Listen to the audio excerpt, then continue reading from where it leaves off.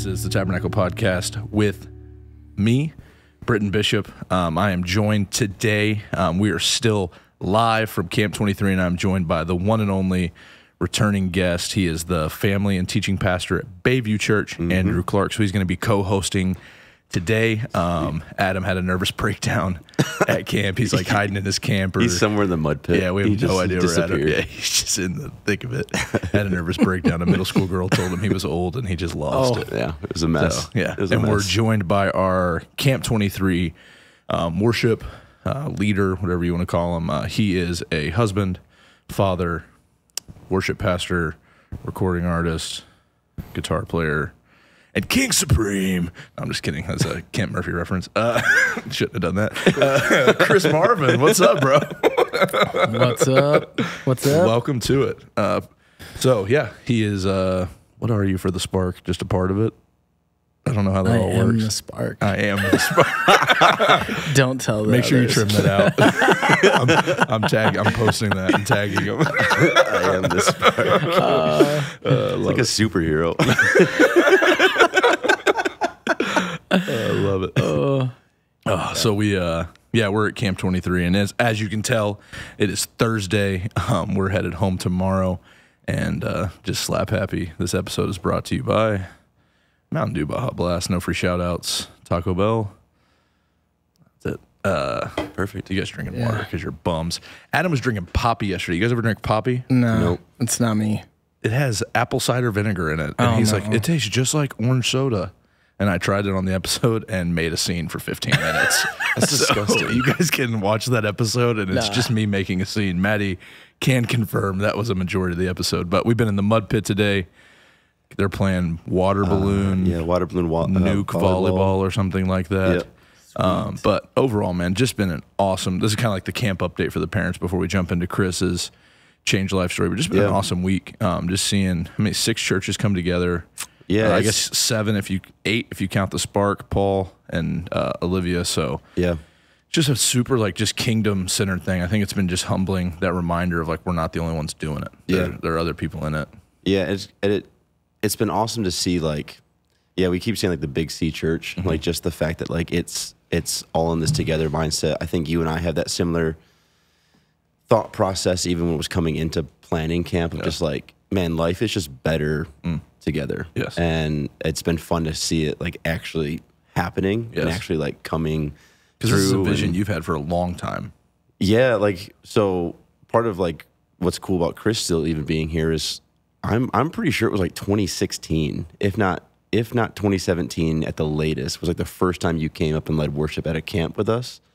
And it's been a few years, yeah. And to think back to 2015 was probably the first camp I truly programmed and ran, but it was there was a legitimate conversation with the volunteers at the time of man, one day it'd be so fun to just get other churches together, just to see that happen, especially in northern Michigan. And I don't know, you being from Kenosha, Wisconsin, I don't know if that's churches doing things together is around Mystic Great Lakes. Yeah. A normal thing, but northern Michigan that just hadn't been the vibe. And it was never this overt me versus you mentality, but there definitely wasn't just a mind your own. Yeah, it was just kind of do your thing. And so even the conversation with other churches of hey, you want to be a part of this? Oh no, we have this camp. Oh, we're doing our thing. And so it's just been cool to see now 6, 7, 8 years later, all of a sudden there is 6, 7 churches from the northern Michigan area now let's do this. Yeah, he met a bum that was oh, you already planned the camp? Oh, man. Say less, bro. I'll bring my kids to a camp you already planned. I'm about it. Yeah. So it's been a dream come true, honestly. And this is our 3rd year doing it together. 3rd year, with us and, AJ, Adam. Yeah. 4 and of us. It's grown. It's grown pretty good. And even for me, because I've done it so many years now, number one, I love coming back here. I block out the calendar now because I'm this is a piece of, I feel adopted into the family that you guys have up here now. Yeah, sure. And, but what's pretty awesome from an outsider a little bit is just seeing these relationships grow, seeing you guys' relationship grow. And I'm man, if the church can get a hold of what this is, it's like like if this could actually like be normal, like especially in this area, like the church can be unstoppable. If we can kind of like not worry about like, oh, am I gonna lose someone to so and so's church? Yeah. You know what I mean? Be like, oh wait, we're all love Jesus. We all want to see like this area like one, 100%. and then like you can sort of like let those walls come down and like, 100%. let friendships happen and like not compete against each other, and like all of a sudden you have like a family that meets maybe in some different buildings in the area, but it's like a family, and it's pretty rad to see. It is. No, I'm curious too, just from you guys, because I think we've found a realm. We'll pull on this thread for a minute, but like, I don't know, in like the world of like just church partnership and like churches working together. One, what do you think of the things that are necessary for that to flourish? And then what do you think are some of those, like you're saying, like those like walls that people put up or something like that maybe you find? Because I've got some thoughts, but I'd love to hear from you guys, like in that realm of like partnering with other churches, partnering with other like Christ-centered organizations. Like how do you get outside of like what you're just doing and make it a kingdom thing? Like what are the things you've seen work well and things you've seen that are like, that's sometimes when you see that, because I'm sure like when traveling and doing music and stuff like that, like you see a lot of that too. So I'm just curious. Yeah, well, I'll just say I'm not a lead pastor, so I don't have to carry the weight of the big decisions for people. So I'm speaking from that kind of place. I respect the men who hold those weight. Like it's a different kind of weight they've got to carry. So no judgment towards anything. But I would say this: I think there's a lot of churches, it seems, that can be so focused on their own people, and rightly so. They need to be focused on the people that God's given them. But sometimes it can be easy to lose focus of like, hey, we're trying to win. It's not like my building needs to win the area, you know what I mean? And unfortunately, I think I've definitely experienced just the fear of almost like, well, if they find out that this group over here is pretty cool, I'm going to lose them. Right. You know what I mean? And some of that kind of stuff. And I think that fear is real. I think it's tied into a little bit of like, well, pride for some individuals, because we just have to be careful that we're not building our own little kingdoms, but calling it Christ's. Yeah. Yeah. Easier said than done, man. Right. But yeah, I've seen some of that. And then I've seen a few places that I see what I'm experiencing with you guys, where there's true friendship, true partnership, true kind of like hands-on together. You know what I mean? Yeah. Like both of your hands are dirty in the mix of this thing. And man, the potential for this generation to like not, maybe be loyal to a local community, but also be loyal to the bigger community, that's going to change us. That can change a city. And if you can change a city, you can change an area. And if you can change an area, you can change a state. And, So anyway, props to both of you guys. Props to even the head pastors that you guys are partnering with that allows some of this to happen, because it doesn't happen everywhere, unfortunately. Sure. Yeah, and I would say something similar where it's like, and again, not being in the seat of a lead pastor, and there's just a different pressure and responsibility there, obviously, but the support and almost like I wouldn't call it like a spiritual maturity, but like a spiritual confidence of just like what it is to like be a leader in the realm of the church, and to see it as like, as a shepherd, you have your flock, like you have people who are just going to be naturally in your space. But when I walk out the doors of that building, like I don't take off the name tag of pastor or shepherd or any of that kind of stuff. And so I think what tends to happen is like we either take that off and now we're just running a business, and business grows by the numbers. And so that's where the word attractional and some of that comes into play. But like, I think the idea of whatever space I walk into, like I can make an impact in, then I'm not worried about like if I'm drawing people to me. I'm just more worried about, are people seeing Jesus? Yeah. And I don't need to be validated, because I spent a lot of time in my life being validated by like affirmation and numbers and like all that to where you get to the end where you're like, man, this means nothing if all these people are just coming to hang out, but they're not learning about Jesus. That's so good.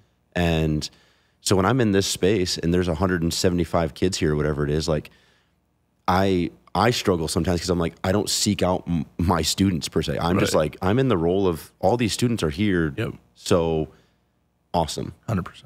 And I'm glad these students are here to hear about Jesus, no matter what church they're coming from. And I'm trusting that they're being discipled and they're being trained up in those churches the same way I am confident in, like, when I interact with them, like, hopefully they're going to see Jesus. And I think just that mentality of like our place and space that we really can make the biggest impact matters. I think that is important, but having leadership that trusts and is confident in themselves and confident in the Lord, and then that trickling down to, I think, us in the same way, being confident in, like, I'm supposed to be a shepherd, I'm supposed to be a pastor. That means whoever I'm coming in contact with, I can make an impact in that. And ultimately Christ will hopefully make an impact in that. Yeah, for sure. No, and I think too, like, something I know, like, we've talked about a ton is, like, we've both failed and realized it can't be about me. And so I think that in that failure and that realization of, like, I just got to point these kids to Jesus, you start to realize the less it's about me, the more partnership makes sense. Yeah. But I think that like, sometimes, like, it's either like that's that humility through humiliation at times that God uses to bring you to a place of, like, man, I need other people. Like, I need to be in community with other people. And I think too, like, something we say often at the Tab, like, Pod Family, you guys have heard this multiple times from the platform. It's like, we're not the church for everybody. And, like, I understand that there might be kids that come from our Buckley campus and connect with a leader from Bayview, and they live in the realm of, like, in between. And it's like, oh, you'd love to go to church there and you dread coming to ours. Go to the one you'd love to go to. Like, it doesn't have to just be that because you came here once as a first-time visitor. Like, find the place that you feel like God can grow you the most. And that doesn't mean people need to church hop and stuff like that. I think at times there's a call to commitment and everything like that. But for students specifically, it's like, go where you want to be. Like, that's the same way. Which Bible translation is the best? The one you'll read. Like, I don't care. So I think it's the same way. Like, are they preaching Jesus? Everybody at this camp, obviously, like, is a Christ-centered, Bible-teaching, gospel church. So it's like, I don't care where you go. Yeah. I just don't. And it's just like, so I think those times, like, how many kids do you have? It's like, well, how many people do you want me to call before I give you our numbers? Yeah.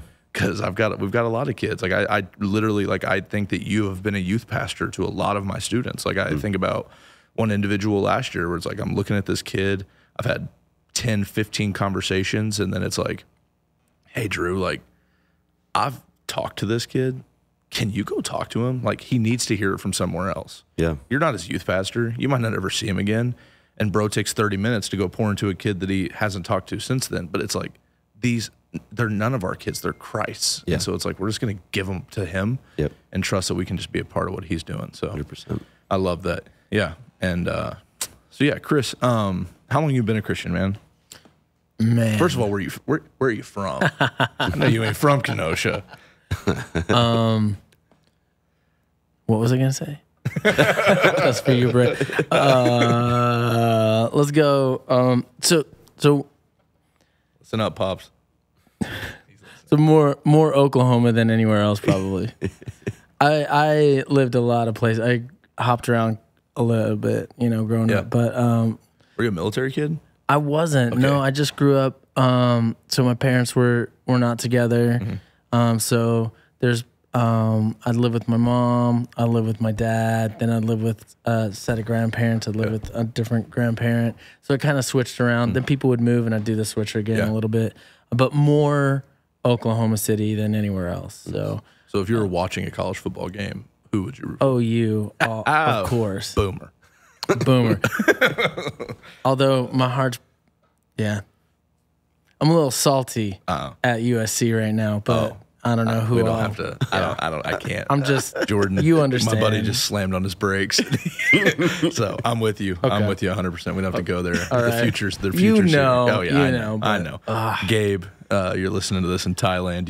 We had one of our missionary partners come, and he sits down. We've met him once, and he's like, "Yeah, I'm a Oklahoma fan," and John's like, "You gotta be kidding." We like ripped Oklahoma football for like 15 minutes of the podcast, and John's like, he's just flew here from Thailand to be on the podcast, and you're talking about OU football. OU, that's amazing. Yes, that's a connection. So bounced around, kind of like parent-child divorce, stuff like that, or so was that like? Would you ever like? Was there like a home when you were at it? You went to church, like you were that like somebody that was pointing you to Jesus, or? Well, you're from Oklahoma, yeah. so that's like Bible Belt buckle, you know what I mean, or different states will claim that, but whatever. There's that's like Southern Baptists on every corner. Falls Creek. So Falls Creek, man, is huge. So even before I moved up north, this is how ignorant I am.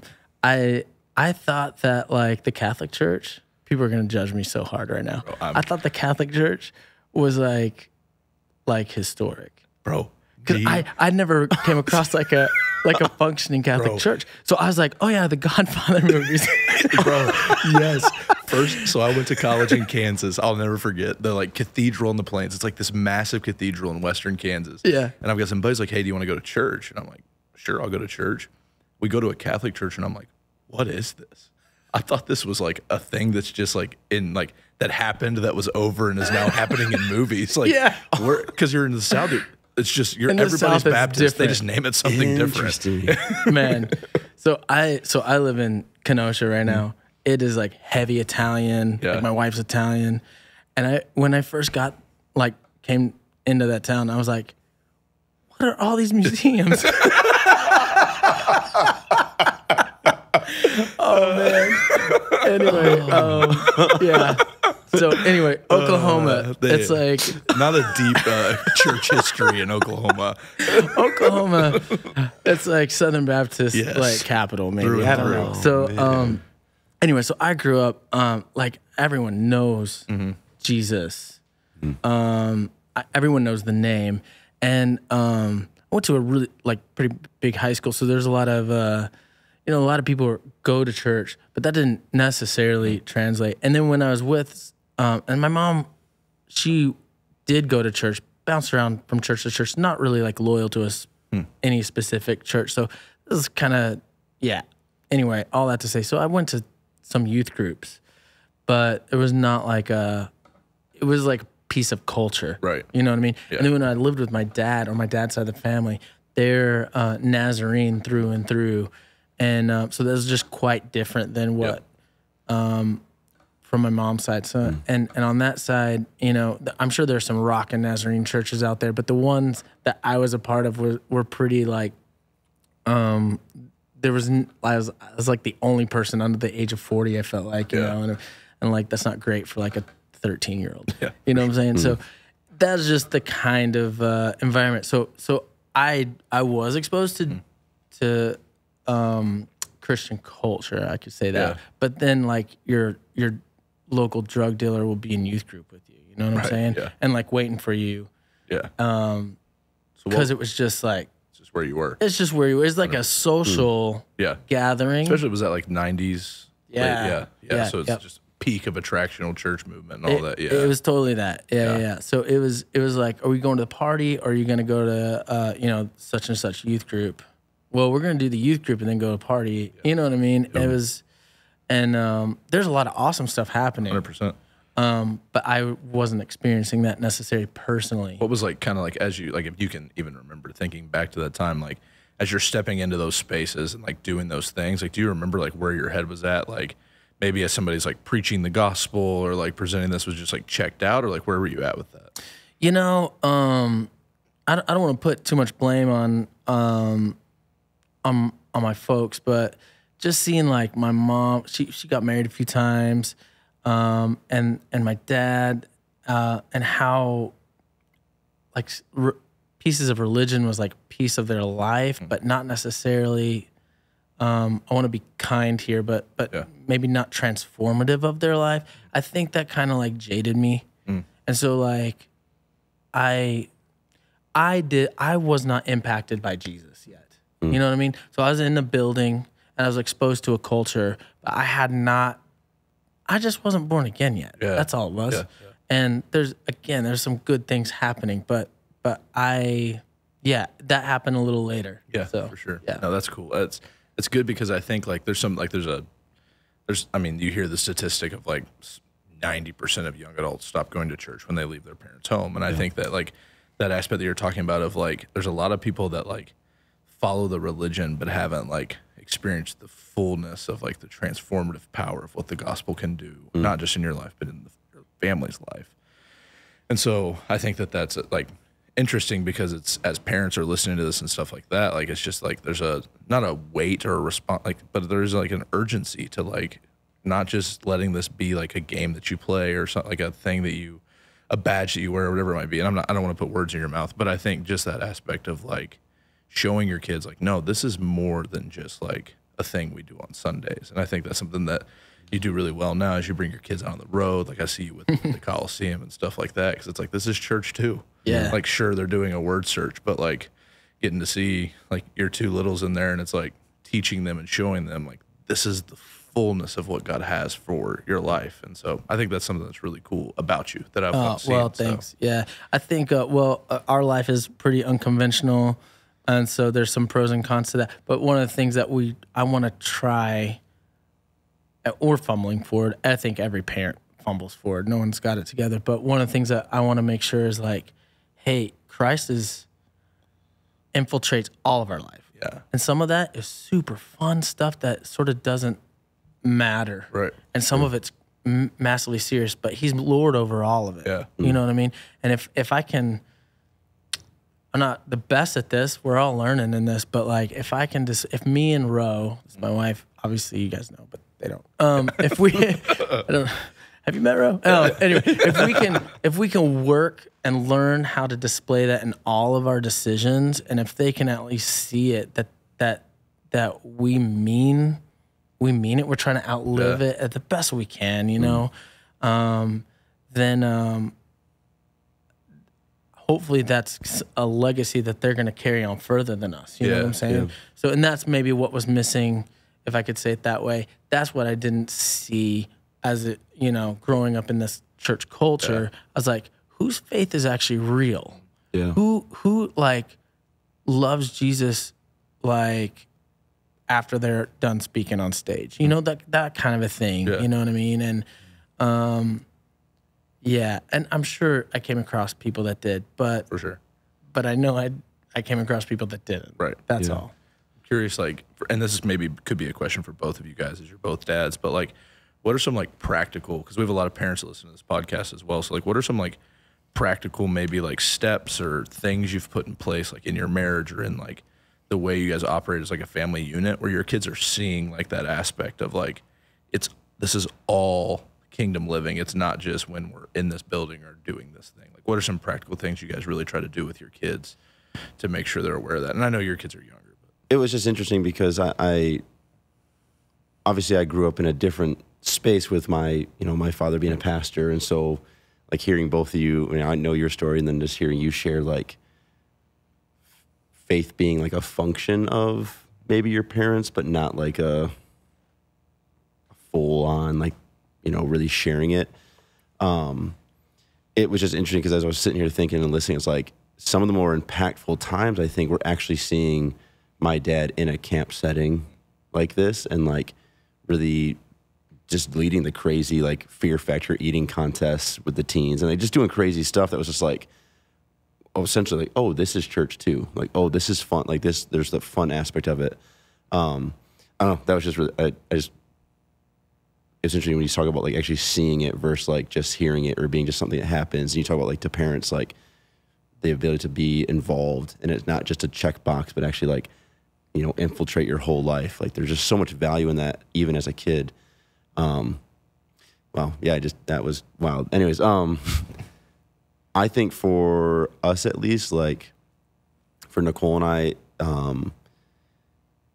speaking like, we have a 3-year-old and a 1-year-old, so it is a little bit different, but like trying to just bring them to things, almost using you and Ro as an example of like your kids come with you when they can. And like Nicole was up here at camp. She's actually coming back today with the kids, and like just kind of going and having them be at things and being a part of things, and not trying to like, even if it's stressful sometimes, or even it seems like, oh, this, again, Lainey's one. Does she even actually care about this? But like just having her in that space and around people who like we know God's real to them, and like just trying to have them in in our community, basically.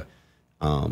That's probably been one of the more practical things we've done, is like just trying to like have them be around us when it makes sense. Yeah. But and hopefully that we're beginning to see Liam and some of the language he uses, and at my 3-year-old, and like the things he says and the people he talks about and the people he talks to, and that's been cool to see that start to translate a little bit. Yeah, great. I mean, super good question. That's hard to answer, honestly.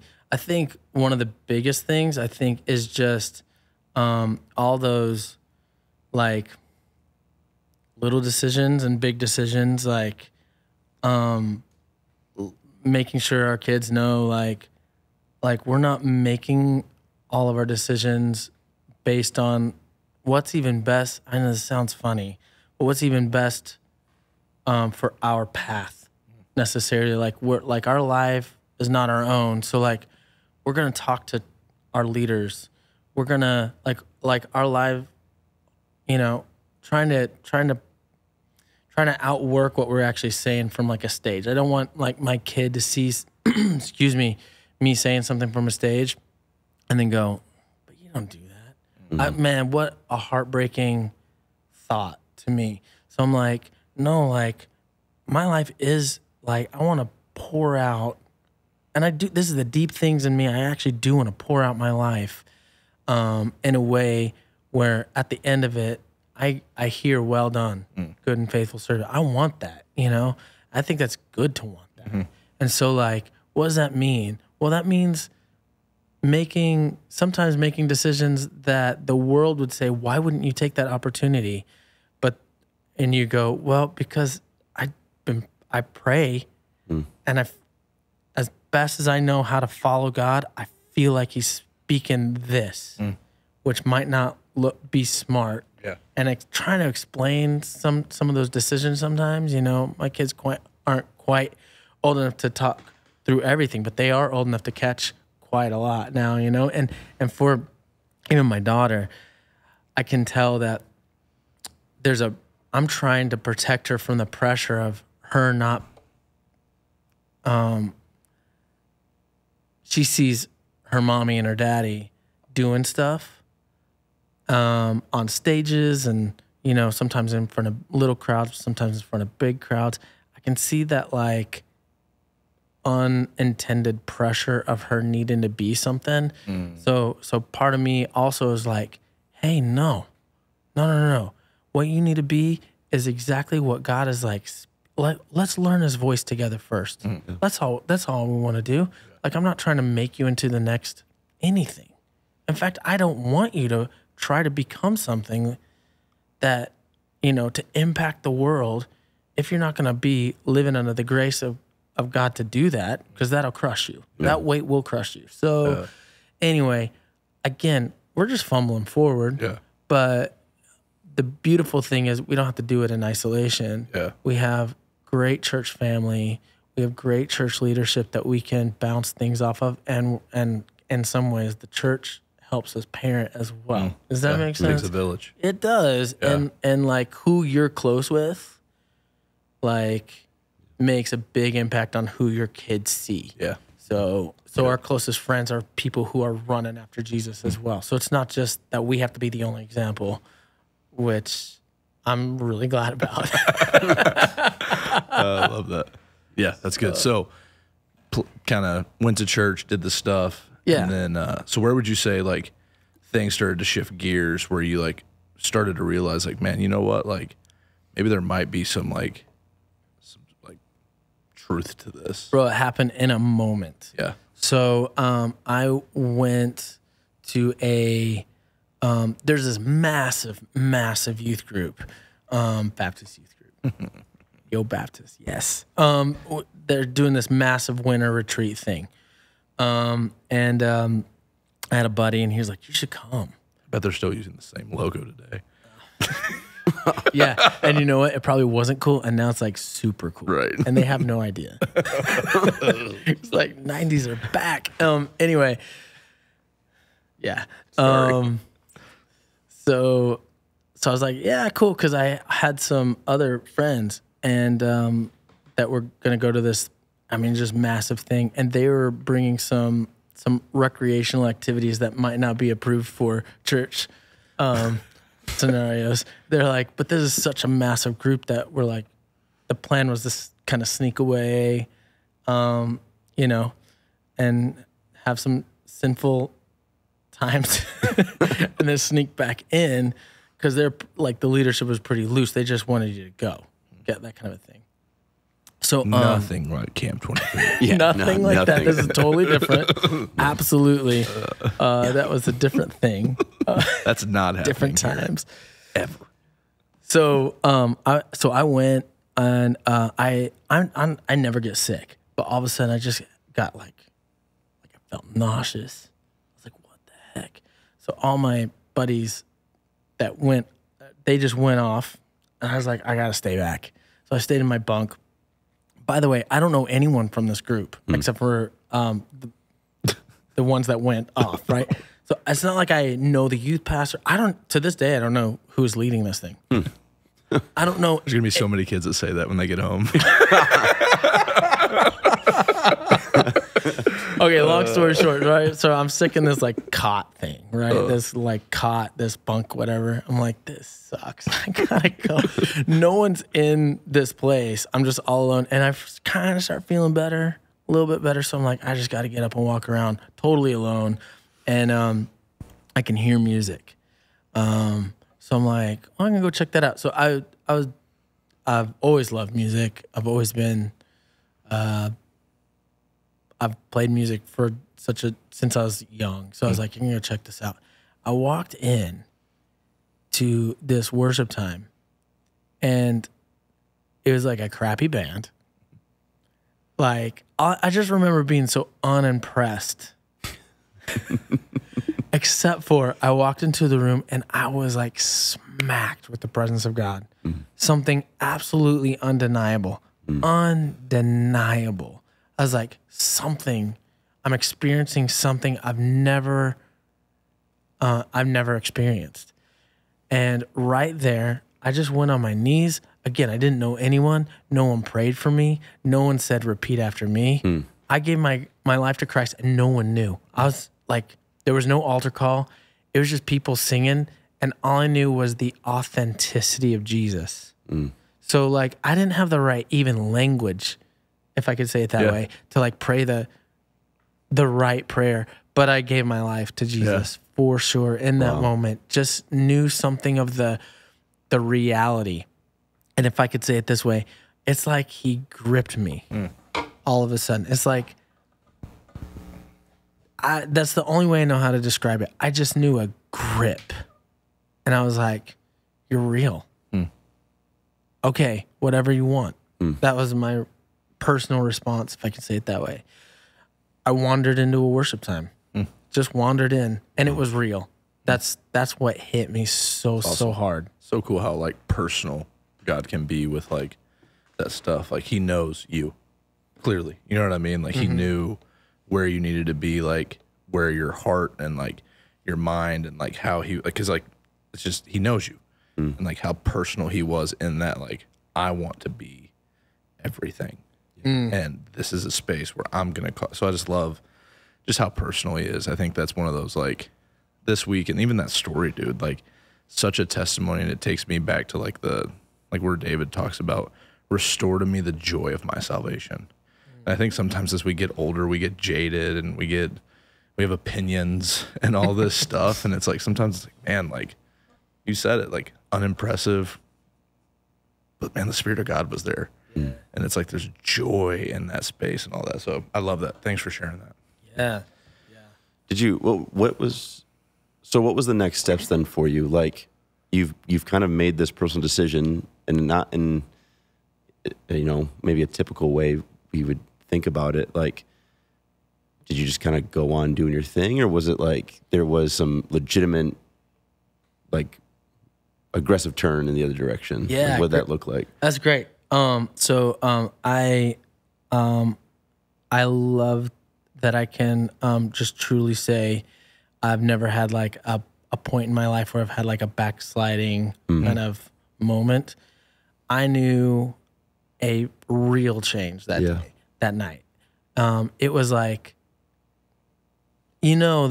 Scripture talks about we're like new creations. Like I felt it like on the inside, but my home life was a little unstable, it was a little rough. So it's not like I had, and I didn't really have like a youth pastor or anything. I didn't know what to do with it. Yeah. You know what I mean? And so I went back and I was like, what do I do? What do I do? So I just didn't know. Yeah. And it sounds funny because the culture down there is so like church. Yep. It is so church. But I was like, I don't want that. I need like whatever this real thing, whatever this authentic, I need this. Yeah. You know what I mean? Yeah. Where do I go? So anyway, this same group went to like this giant, it was like a conference. Yeah. It's a big missions push conference. About a month later, I was like, yeah, I'll go to that. I'll go, as the next sort of like thing that I was like, can I go to something like that? And I'll try to make this fast, but like, basically I went to this conference, like got hit with the presence of God. Oh, this huge stadium. Everyone is at Oral Roberts. Huge stadium of people just worshiping. I'm like, oh, what is this? Yeah. I'm like, God, I don't know how to hear your voice. How do I like be directed by you? How does that work? I'm having like these like very elementary and yet profound, big at that big time questions. Yeah. I mean, I think no matter where we're at in our walk, I mean, that's kind of a good question to be like, how do you want to speak to me? Yeah. Anyway, how old were you at this time? Yeah, I was 37. I was 19. Okay.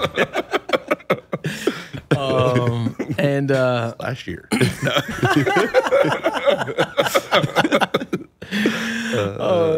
So this is what it is. I was like, all right, God, I don't know how to hear you. So what I'm gonna do is, they're doing all those missions push, right?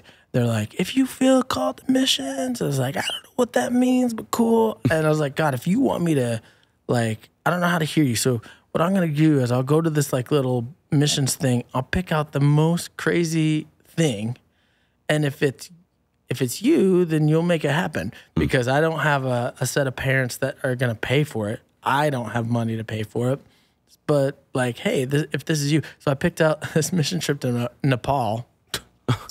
And they were like, specifically like, if you're a new Christian, this is not the trip for you. I was like, is it the most expensive? I'm going to do it. Guys, to this day, I do not know how money ended up in my bank account. I worked at Sonic Drive-In. Shout out. Did you roller skate? No. Okay. I did not do that. Bro, I love Sonic so much. Bro, that slushy life is where it's at. The cherry limeades. Cherry limeades, man. Bro, yes. It'll change you. You know. I know. Been in camp? Yes. Fall camp, bro. That Sonic run is heavenly. I just watched you have a moment. Yeah, it was deep. The food, camp food for 4 days. What do you want from me? The food's great. But something about that fountain drink. Oh. That fountain drink game is like 280,000 different combinations. Are you kidding me? Dude, I got to go to Westco. What do you want from me? You're right. Sonic, man. So miss good. It so much. Just, okay. Just complete just crises. So you worked at Sonic and went to Nepal? Yeah. So, So how much was it? Do you remember how much the trip was? It was almost $5,000. It was for something, and like I had no money. That ain't happening at Sonic. No. Yeah. No. And yeah. So I don't know how it happened. Wow. That's awesome. I don't know, but it changed the whole trajectory of my life. Mm-hmm. And I was there with people that were just on fire, and I was just like eyes wide open. Like, wow. Whoa, what is this? And people were preaching the gospel, and like it was not legal to actually preach the gospel at that time. Maybe it's still not. Right? Yeah. And so we got arrested, a few times. But we were Americans. So they're like, they wanted us to stay and like spend money, I'm sure. You know what I mean? So, but we got even warned, like, if we catch you one more time, like, you're going to have to go, that kind of stuff. I was like, this is wild. This is just wild. I remember like praying, like near like these big Buddhist or Hindu like holy places and stuff, and like you could just feel the place, and like, all right, guys, we're just gonna start praying, and you just feel something different, and then like, hey, go share Jesus. Like, I barely know Jesus, but okay. But then I'm seeing people getting born again. I'm like, this is rad. Yeah. This is amazing. And I was just inspired by people that were living out their faith. How long was that, like, post that little, like, winter camp thing you went to? Yeah, so that winter thing happened in January, and this, then that conference happened at the end of January, and the actual trip happened in June. So it's like 6 months. Yeah. He's in Nepal getting arrested. But and then I was like, I can't go back home. Like I have no I just need family or family wouldn't have been the term I used. I need people that know how to live for Jesus. And I don't have it around me. So like I moved down to Texas, did this like internship with the same group down there. And I stayed there for a year. And then I was like, I can't go back to Oklahoma. So I just moved out to California with a couple guys just because I didn't know what to do. Right. I was still so like, I don't know how to hear his voice, but I kind of know how to hear his voice. This is kind of me at the time, you know what I mean? And like, anyway, this was my life. And I was just like, I was just a musician, like doing random gigs all over the place, but like searching after Jesus, Did it click, like, and maybe it did immediately, but like, was there a part that clicked of like, man, maybe I can do like music and serve and follow Jesus with this gift? And like, if so, when? Yeah. So I was doing music before, right? Before I got born again. So, and ironically, I was actually a part of a group of killer players, and this guy who like heads this group, kind of like I think he's like saw something in me and was like wanted to bring me along. Super nice, and but a lot of what we did, we would go out and play, like at Christian like conferences and stuff like that. I'm not even born again. This is hilarious. Like I look back and I'm like, what is wrong with this guy? Did he not like? Why did he have me come out anyway? And then I would play in some of the bars downtown. Yeah. So I was already doing music, I guess. So when I got born again, at first I was like, I guess I can't do music anymore. You know what I mean? But it didn't take long for someone to be like, hey, we need someone. Do you know anyone? I'm like, well, I could step in or whatever. And then for this mission organization, I was playing for them like pretty quickly. Yeah. Like behind a different worship leader. I was like, I could never do that, but I can help that person do their thing. Yeah. So that's kind of how I thought of myself. Not like a worship guy, but like a musician that can help the real guy. Yeah, that's how I felt. You know what I mean? I was like, if that's my place in life, I just want to like, that's what I'll do. Yeah. Cool. So anyway, that's how it started. When did you meet Ro? Yeah, so she's from Wisconsin. A buddy of mine went up to the church that we're a part of. I wasn't a part of it yet, obviously. He's like, hey, is the guy that I lived in California with, one of the guys. He's like, you got to check this place out. I was like, okay, because I totally like had zero concept of like being loyal to a local body. I was like, I'm just going to every church I know how. You know what I mean? That's just how I lived life for a while. I was like, okay, cool. So I came up and visited him. He's a good buddy. I haven't seen him in a while. I didn't know Wisconsin was like a real place. Dude, that's an Oklahoma thing. Like, I legitimately just don't think anybody teaches you like that there's other places. They're just ideas. Yeah. I was like, once you get above the Mason-Dixon, it's like, is it Canada? I had no idea what was past This is Illinois. all a concept. It was literally like St. Louis, Missouri, and Narnia. It's like, Great Lakes, is that where the Eskimos are? People live in igloos there, don't they? I thought that. Like, I don't want to go there. Oh my gosh. So anyway, I came up to visit my buddy, and then I stayed for the Sunday morning, and man, I was just floored by the presence of God in this church.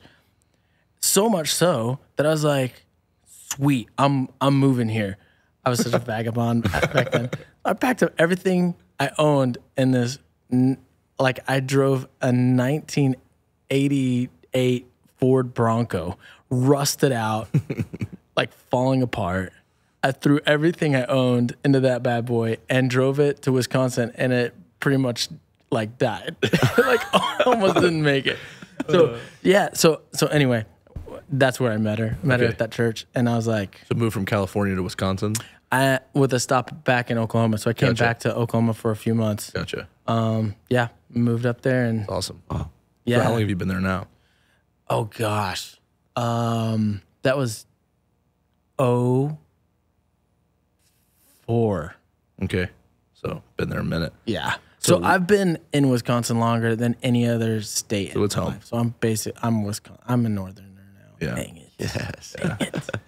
But What was it? But I miss Brahms and Del Rancho and Whataburger. Whataburger at 3 a.m. There's nothing like it. Oh man, I'm so happy Have you ever right had now. like Jack in the Box tacos? They're so terrible. But if it's super late at night, it's like the best thing you've ever so good. Yes. That is literally the green room here. Like just loading it up with this crap. It's like combos. I don't eat combos. But at 2 a.m. laying in my bed at camp, I'm eating combos off my stomach. So you move. I gotta know though, because Andrew told his, like, what was that process like? Was it like, you know what? Like, did you see her and you're like, you knew? Was it like a friendship that flourished? Man. I know you well enough to know you probably were awkward at some point. Oh, I'm sure I was. I was terrible. Well, yeah, you'll hear it. Okay, so I my history with females was not the most wholesome. Right. So I was like, listen, I'm done messing around. I don't want to do anything. Like, so I kind of went extreme a different way. Mm-hmm. Like, I'm gonna learn how to live like pure. Yeah. Like, and so I was almost like afraid to like to even think that way. You know what I mean? Because I'm like, I don't trust myself. Kind of, you know. I remember when I first became a Christian, I started dating this girl.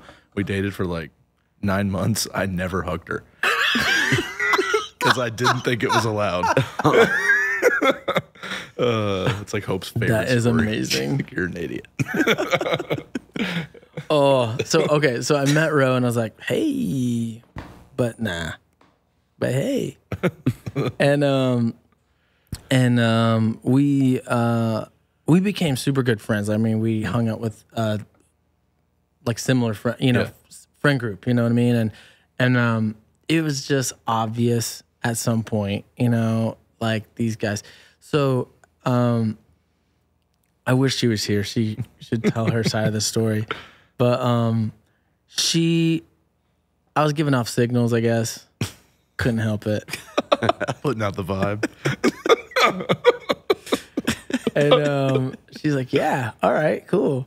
And she's like trying not to like me because I'm an idiot. Yeah. So anyway, so she heard that I started liking someone else in this church that was kind of not great. And she's like, what an idiot. I could never like him. But which I didn't. Something was misinterpreted to a mutual friend. And this girl's like she was messed up, and like it's like the type of thing is if like if your buddy started thinking that, hey, I'm gonna go after her, you'd be like, no.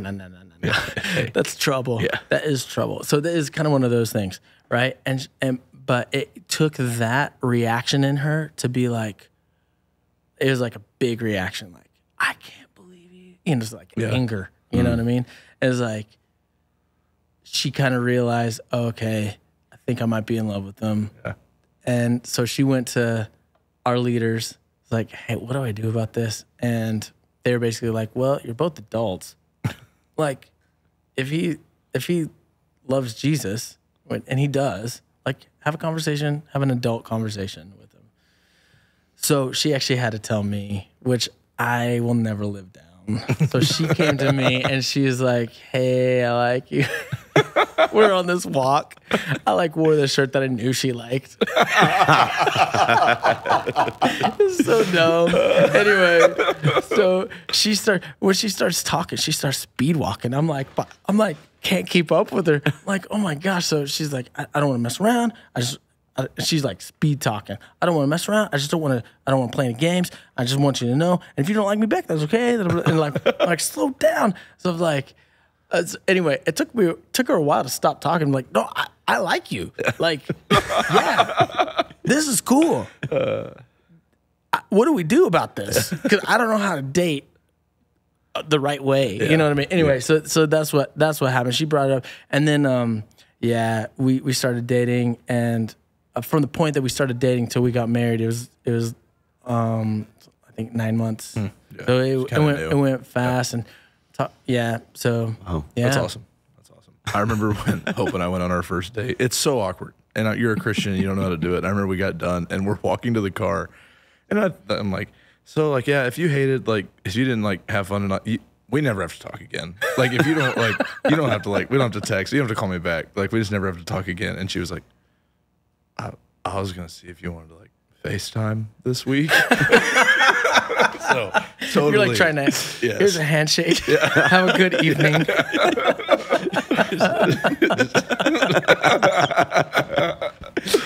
Just dab her up. No, sweet. Yeah. So married Ro, and then what was your like, were you serving in the church, working in the church? Were you like bivocational? Like when did it become like a full-time thing for you? Yeah. So I was in a band for a little bit, and two of the members were English, and they just didn't get their visas renewed. So the band ended like that. It was they got kicked out of the country. It was a bummer because we were doing pretty good. And then funny enough, Skillet is a part of our churches. They needed someone to come out for a while. Who's Skillet? No, I'm just kidding. A little band. Skrillex. The part of Skrillex. Anyway, so I have no plan in my life. I'm just like, music, cool. I'll play guitar, cool. It's terrible. One of those. Terrible husband.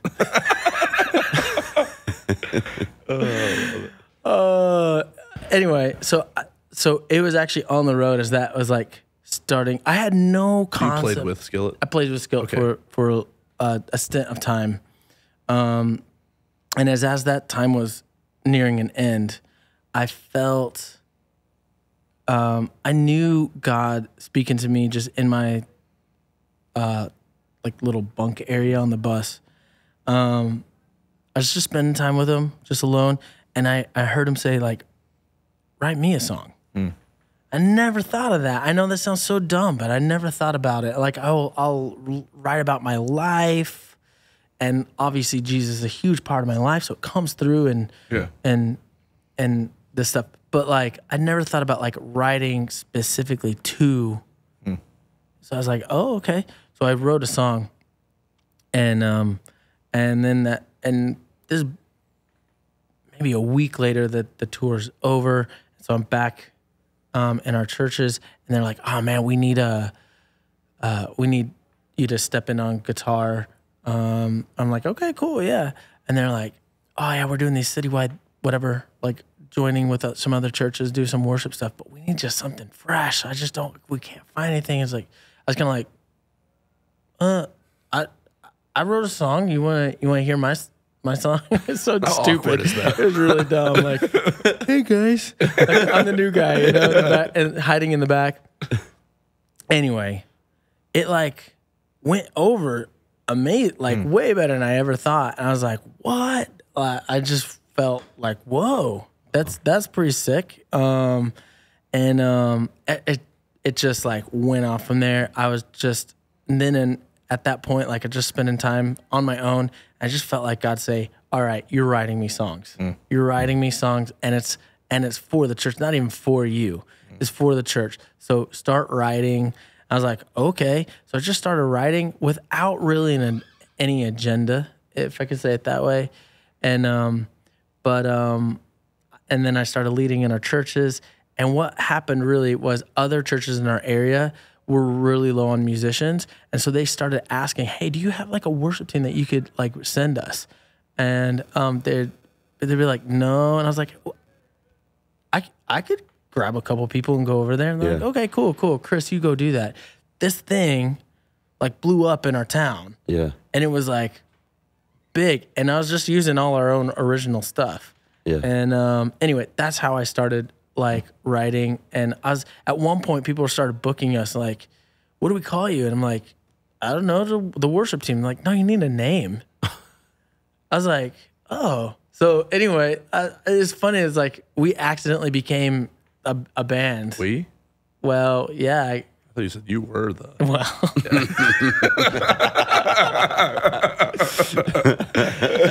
You want to join? Yeah, come on in. You don't want to see me on tambourine. Oh, I do. I do. I don't know if I want to hear it. I only do one song, Arms Outstretched. It's the only song I'll do with you. Anyway, yeah. So sometimes I tell people we accidentally became a worship band. Yeah. What would you say, like in that time of like writing songs, learning how to do that, or already having that gift, and like, what was God like showing you about himself in that time? Like as you were doing that, because I imagine like that's like a deep process of like tapping into like your personal relationship with Christ, probably like some like of your own sufferings and victories and different things like that, and like bringing them to surface and like offering them as worship, but not only worship from your heart, but then the weight of like, this is worship that other people are going to like partake in. Sure. Like what were like some things maybe that he taught you or you learned like in that process of like writing worship music? Yeah, great. Yeah. Honestly, when I started, those early days, I had, I didn't know how to, it sounds funny, but I didn't know how to write worship. I just knew how to write what I felt. Right. And so I was like, all I know is that I never want, whether I'm, in a worship scenario or whether I'm in like an entertainment scenario, whatever, I don't want to be putting it on. You know what I mean? So whatever I'm going to do, I'm going to just throw myself into it. So whatever lyrics I'm going to write, I'm just going to like make sure it's real. Because if someone can know that I'm not putting it on, I think they'll follow me. Yeah. That's kind of my thought process. So like, I'm just going to mean every single word. So I'm going to like struggle over these lyrics. Yeah. And then I'm just going to write what I feel is like beauty back to God. So I don't know if it's like cool. Right. I don't know if it's like in style. It's just what I'm going to create. So I didn't feel the pressure or mold to have to sound like anything else necessarily. Right. I was just like, I'm just going to like do what I just want to like, whatever it is, I want it to be real. Yeah. And I think it comes back to those places where I got born again. Like I was hit with something of the reality of Jesus rather than the production of people trying to bring you to Jesus. I think production definitely has its place. Obviously, I work in an industry with lots of production, so I'm not anti-production. But it has to be mixed. It has to be led with he is real, and he's going to change your life, and he can do it tonight. Yeah. Like, if I don't believe that stuff, I need to stop. Yeah. But I do believe that stuff. Yeah. I believe it. I can genuinely say I believe it every single time I'm up there. So, and it's clear. I think why you can speak to why you've been booking him since 2016, other than he didn't charge you. But no, I'm just kidding. Like paid me in cookies, movers, Northern Michigan, ice cream. Yeah. The authenticity has always been it's always been obvious, which I think has been really good for our students to see. Yeah. It helped like create like the culture of worship like in our student ministry, because it was just like to have an example of someone who was like, well, this is the first year you've come with your whole band. Mm-hmm. Like it's always just been you and a guitar, and like I think it was so real, and like you taught like the students like how to pray and worship. You taught them how to like to worship through it, how to sing through it, and it was just so authentic. And then you'd hop off the stage, and you'd be standing at the mud pit, or you'd be out there getting in the Coliseum, or shielding your kids' eyes at fight night back in the day when we were eating the crazy stuff. But like you were just in it and like there. And so I think I know from just student testimony, like it really was like authentic. They didn't question like, okay, well, Chris is like a rock star. Like it was like, no, Chris is like just real, and this is awesome. 100%. And so it just makes so much sense that you'd say, I was just writing what was on my heart. Like this is what's important to me. Yeah. I think that's what comes to play. Like what I love is just that authenticity aspect and the vulnerability of it. Of like, guys, I'm a dude that's been born again too, and like I'm here with you. Yeah, I'm not like we're doing this together. And I think that aspect of just like just the power that you like submit to and then flows from you when you're up there. Like I think it's just this like very meek, like power under control, but like you don't hold back. And there's an aspect that like it shows students like this is a heart response to Christ that is genuine, authentic, and real. Yeah. And those are three words that mean the exact same thing. And I could have just said one of them, but but I think like testimony from like Foundry is last year, you led worship like you always do. You got after it, and you probably don't even remember the conversation with one of our now senior girls. But she's like, yeah, I asked him when he started leading worship, and he said, I just started doing it. And she's like, can I just start doing it? And she's had this gifting. She's an incredible musician. She's got pipes, and she saw somebody do it like themselves that didn't necessarily look like what she thought church worship was supposed to look like. And she was like, I want to do that. Yeah. And we have 2 worship teams at both our campuses now that are students. Awesome. And it's like just that authenticity aspect of like, this is who I am. This is who Christ has created me to be. And this is my worship to him for that. Yeah. So I love that aspect of it. And the other night when you sang during the concert, when you sang into your guitar, dude, I was ready to charge the gates of hell with squirt guns. I was ready. It was so cool. Let's go. I literally looked at Adam and he's like, what? No, I love it. I love that. So one thing that I would be interested to know, just maybe real quick, is so for you and the Spark, and then obviously you've done the touring with the Skillet, and like, you know, you've done bigger things. Like music has obviously been such a big part of your life. It's been something that's like taking you some pretty epic places. How does that translate though to like your mentality towards the local church? Like staying plugged in and like, because that's something you do really well. Like that's something where it's like, you seem really grounded, and like we just got done saying really authentic. So how does that? I don't know. How do you differentiate the two? Is there a difference? Like, what is it to be part of a local church then in your space? Yeah, great. Yeah, I think that's a great question. As I said before I hit Kenosha, I had no concept of at least loyalty or belonging to a family, and a family belonging to me. That kind of an idea. Does that make sense? So I had to learn that. But when I'm reading in the scripture, it seems to me that the main plan is the church, or the plan is the church. If I could say it really is that, right? And so, really, if we're not connected back to the local church, then that's something extra of the plan. And I'm not saying that it's not right, but I would say that when I read the New Testament, it's like the church. Yeah. It's the church. It's not something other than. So I'm super involved in our local church. Yeah. When I go back home, I'm full on into our local church and what they're doing, and I submit myself to my leaders as well. Like, I'm not just sort of like only like independent me doing my thing and they're putting up with me. Like, they know I'm here, you know what I mean? Yeah. And stuff like that. And, but I think that, I just so believe in the local church.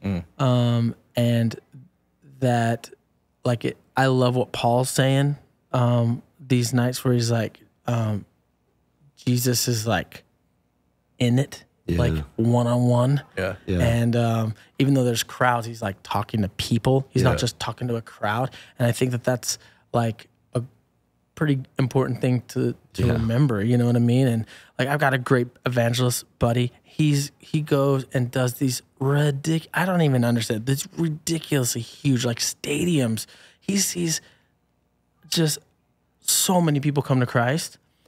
But what I love about this dude is whenever we get together and we're having like lunch or whatever, he'll just get a prompting in him and he'll stand up and he'll start preaching the gospel and looking for someone to talk to.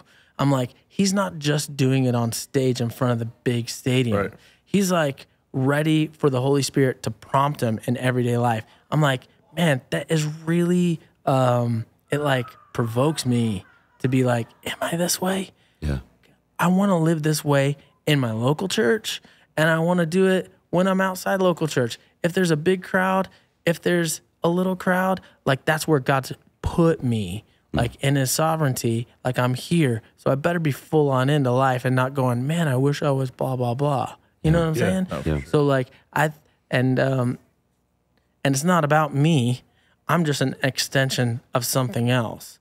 Like, so I think that's a really important aspect as well. Yeah. Like, something of what I'm hoping is that what I get to do with you guys, it really is a little bit of a piece of really the family that I come from as well. It's not just sort of like me. And I understand that I'm actually standing on the shoulders of people that have come before me, so I better honor them as well, you know?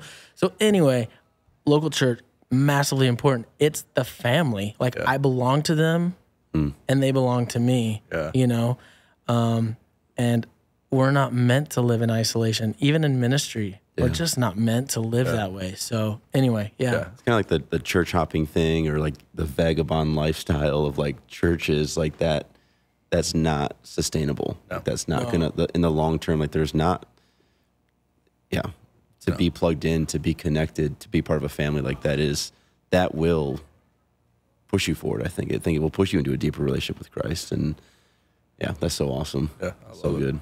I think it's clear, just like your love for like the bride of Christ. Just I love that about you, because I think at the end of the day, like there's no one naive enough to think like if you wanted this to be about you, it could very easily, like that you have all the giftings and talent in the world to make it all about you, but knowing that you're like submitted to a local church, that completely is communicated through your character. And I think that's so important for people.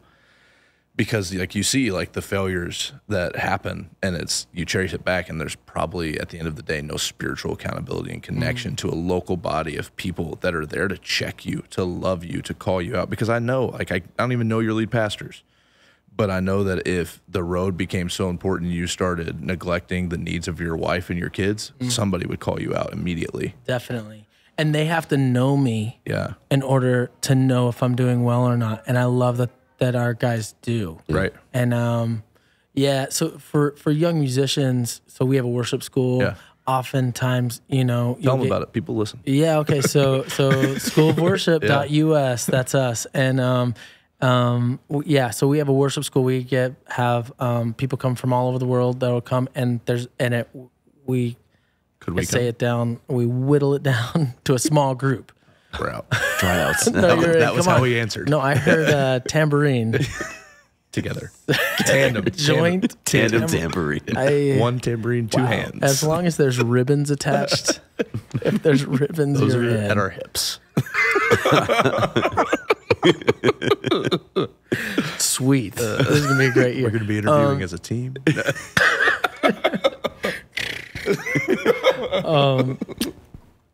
I have no idea where I'm at. Okay, yeah. So young musicians that will come through and ask us, and there's a few touring musicians that are a part of our churches. So it's great that it doesn't come from even just one voice. But one of the things I'll say is the things that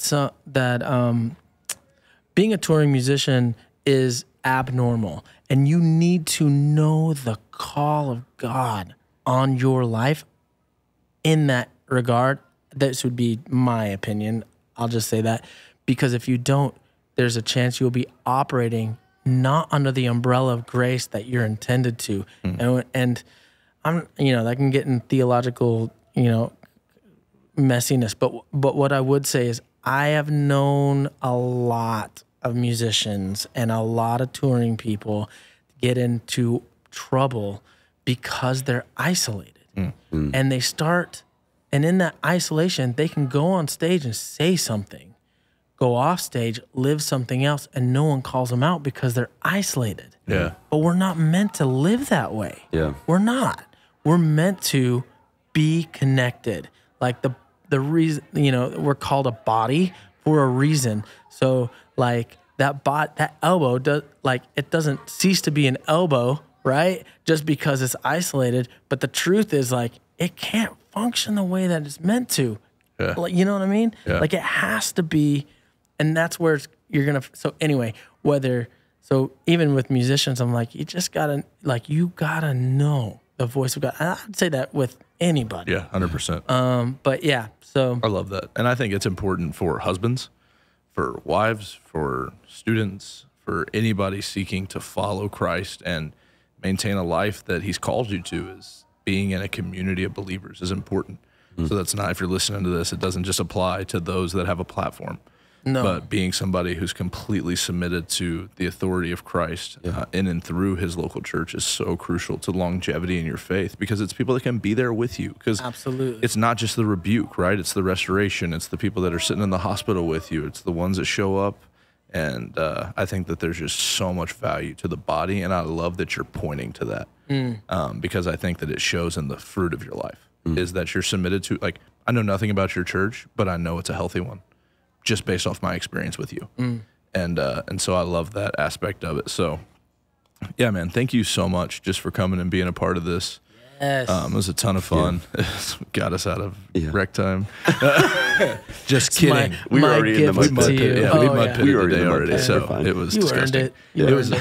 It was afterwards that Andrew told me, yeah, I had to shoo a bunch of geese off of here. Just in the goose pond. That's that's not just mud. Your kids didn't. It was just us. Just one-on-one mud pit.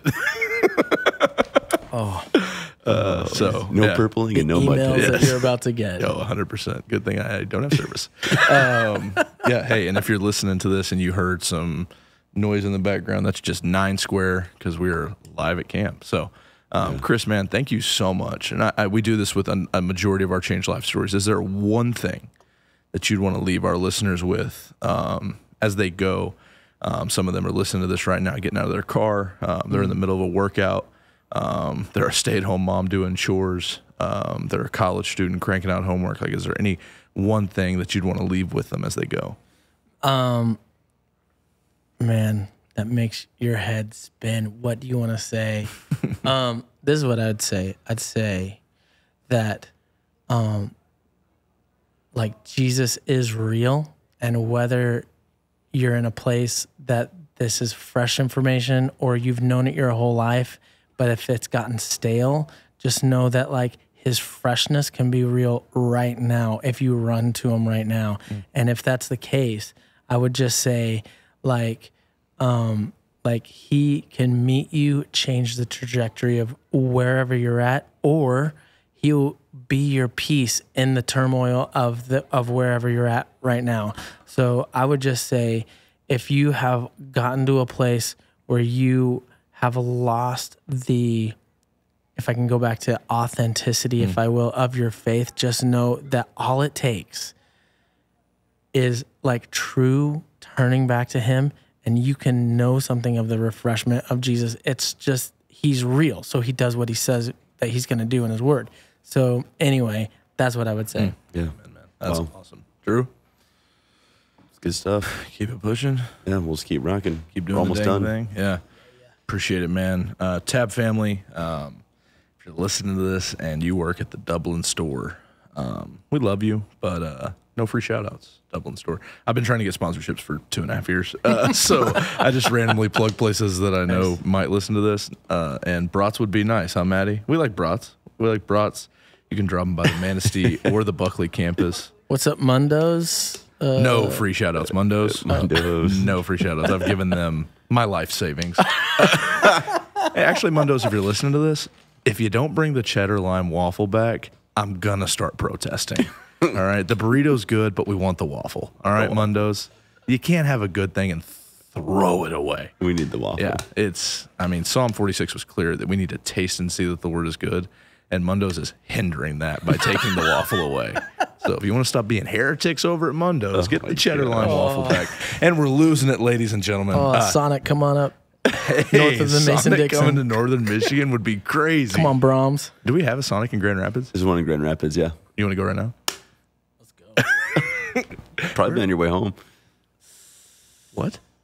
I think it is. It would. I don't know where we're at, so maybe. Do you go down to Grand Rapids? Usually. Through Chicago? Yeah. Oh, you don't UP it? No. Because Kenosha's like further down, I don't know right? where anything Yeah. is. I don't know where we are right now. What day is it?